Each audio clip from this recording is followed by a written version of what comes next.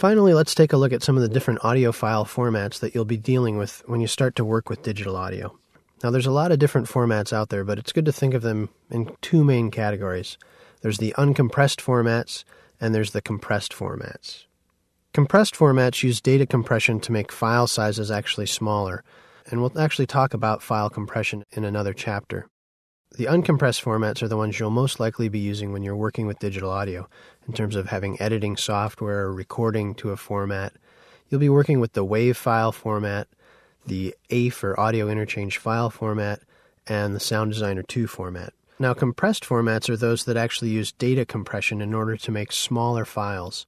And these formats are usually used more for delivery than for the actual audio production process. When you're doing your edits, you'll be working with uncompressed formats.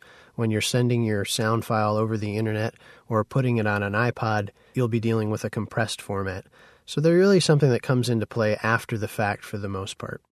Down at the bottom here, I just have a quick comparison for file sizes for a 3-minute stereo song. And you can see a WAV file with a sample rate of 44.1 and a bit depth of 16-bit, which is CD quality sound.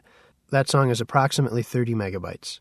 Now, an MP3 version of that same song at 128 kilobits, which is considered good quality, comes in at just under 3 megabytes.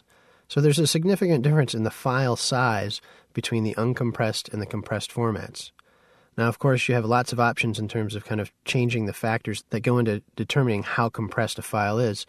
But the point is there's the ability to have a significantly smaller file.